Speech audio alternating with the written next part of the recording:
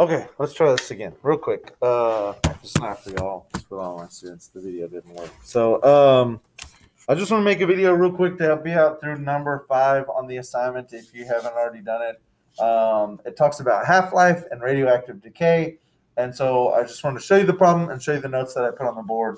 The problem says that uranium-235, which is a type of uranium, has a half-life of 704 million years, which basically means it takes 704 million years for half of that uranium to turn into lead.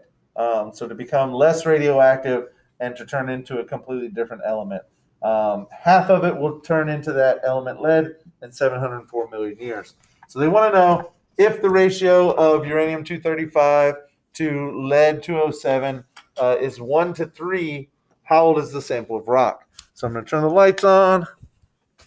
We're going to come over here and look at this chart of half-lives, which I don't even think was in Discovery Education. But here we go. I made one for you. So the way half-life works, when you start out, at the very beginning, your rock has 100% of that radioactive element in it. So 100% of the uranium atoms are still uranium. After one half-life, whatever time frame that is, it'll be different for every different radioactive element. For the one in your problem, it's 704 million years, but it could be something else. After one half-life, half of that 100% of that radioactive element is gone. So you cut it in half and you have 50%.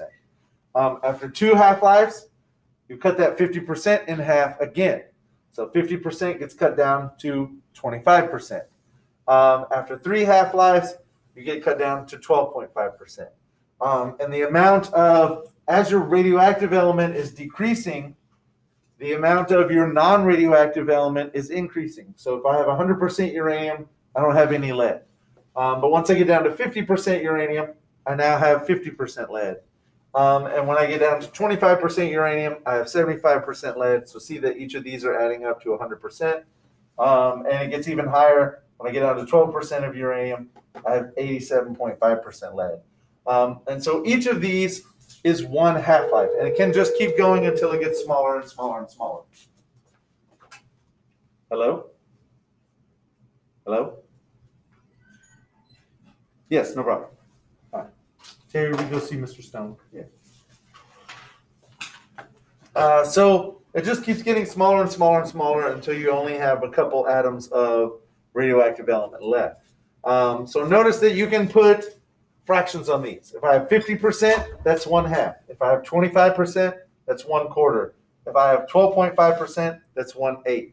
And so those fractions can kind of be related to the problem. You see on the problem, they say you have a 1 to 3 ratio of uranium to lead. That means for every 1 part uranium, you have 3 parts lead. The problem is 1/3 doesn't really fit in to any of these fractions. You have 1/2 and 1/4, but not 1/3. So remember that a ratio doesn't have a total. It's 1 part uranium, 3 parts lead, where a fraction does have a total. It's 1 out of 4 total that you have on this fraction. So 1/3 or 1 to 3 ratio should be equal to 1 to 4 or 1/4 of a fraction. So now the question is, 1/4 of your radioactive material is how many half-lives? It should be 2 half-lives. So 1/4 is equal to 2 half-lives. And if you go back over to the problem and they ask you, how long has this taken? How old is this sample? Is what they're asking you. If you have uranium that's undergone 2 half-lives, and each half-life is 704 million years, what you need to do is take the 704 million years and multiply it by 2.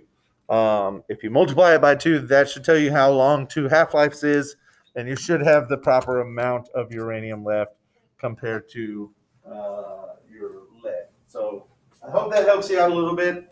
Sorry it took me so long on the video. I had it recorded and it didn't take, so hopefully this one takes. Fingers crossed. See you tomorrow.